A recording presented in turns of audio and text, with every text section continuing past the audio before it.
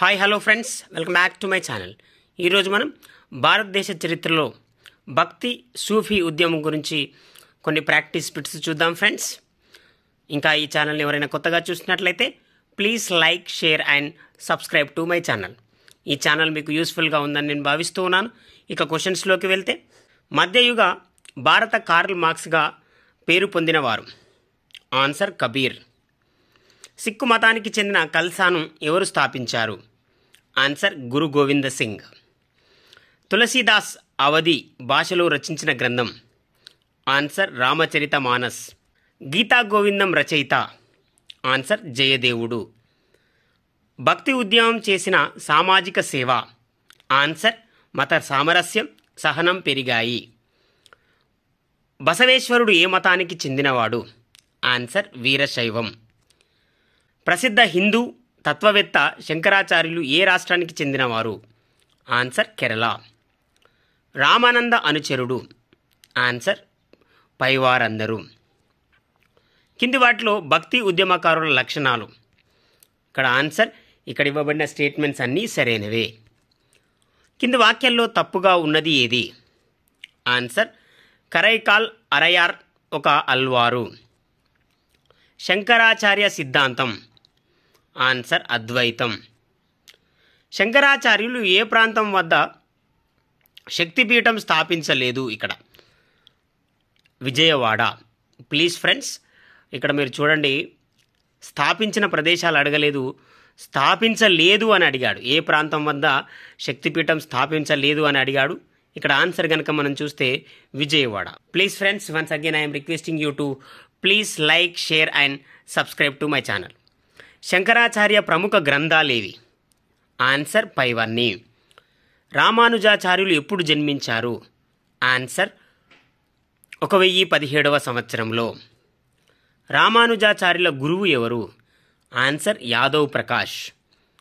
రామానుజాచార్యుల సిద్ధాంతం ఏమిటి? ఆన్సర్ విశిష్ట దైవత్వం. కింది వారిలో 120 ఏళ్ల వయసులో సమాధి అయిన వారు? ఆన్సర్ రామానుజాచార్య. కింది వాటిలో రామానుజాచార్య గ్రంథం కానిది? ఆన్సర్ బ్రహ్మసూత్రాలు. కింది వాటిలో నింబార్కుడి గురించిన వాక్యాలను పరిశీలించండి. ఇక్కడ గనక మనం చూస్తే ఇక్కడ ఇవ్వబడిన స్టేట్మెంట్స్ అన్నీ కూడా సరైనవే. దైత్వమును ప్రచారం చేసిన వారు? ఆన్సర్ మధ్వాచార్యులు. మధ్వాచార్యులు కృష్ణాలయాన్ని ఎక్కడ నిర్మించారు? ఆన్సర్ ఉడిపి. బ్రహ్మసూత్రాలకు అనుభాష్యం అనే పేరుతో వ్యాఖ్యానం రాసినవారు? ఆన్సర్ వల్లభాచార్యుడు. రామానందుడు గురించిన విషయాలు పరిగణించండి. ఇక్కడ మనం చూస్తే కింద ఇవ్వబడిన స్టేట్మెంట్లలో ఏ సరికానిది, బి, సి, డి సరైనవి. కింది వాటిలో రామానందుడి శిష్యుడు కానివారు? ఆన్సర్ నింబార్కుడు. శంకరాచార్యులు ఎక్కడ జన్మించారు? ఆన్సర్ కాలడి. భావార్థ దీపిక రచించింది ఎవరు? ఆన్సర్ రామానుజాచార్య. అల్లా, రామ్ బిడ్డడుగా ఏ భక్తి ఉద్యమకారుణ్ణి పిలుస్తారు? ఆన్సర్ కబీర్. కింది వాటిలో సరైన వాక్యాలేవి?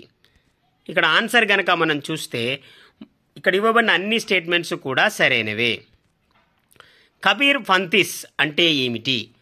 ఆన్సర్ కబీర్ శిష్యులు.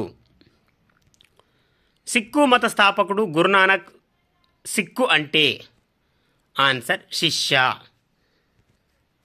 గురునానక్ ఎక్కడ జన్మించారు?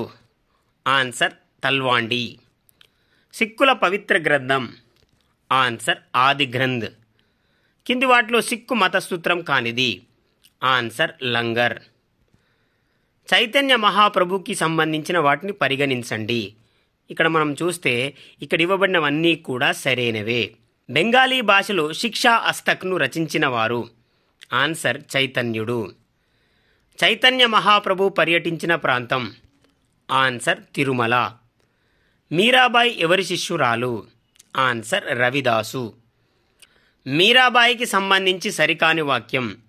ఆన్సర్ శృంగేరి వద్ద స్థిరపడింది. గీతావళి, వినయ పత్రిక అనే గ్రంథాలు ఎవరివి? ఆన్సర్ చైతన్యుడు. పండరీపురంలోని విఠలుడి మీద భక్తిభావం ప్రచారం చేసిన ప్రముఖ భక్తి ఉద్యమకారులు? ఆన్సర్ పైవారందరూ. ఇతరులకు సహాయపడేవారే నిజమైన వైష్ణవులు అని అన్నది ఎవరు? ఆన్సర్ నర్సీ మెహతా. భగవన్ నామ స్మరణకు మందిరాలు నిర్మించిన వారు? ఆన్సర్ శంకరదేవుడు. చిస్తీ సిల్సిలాకు సంబంధించని సాధువు?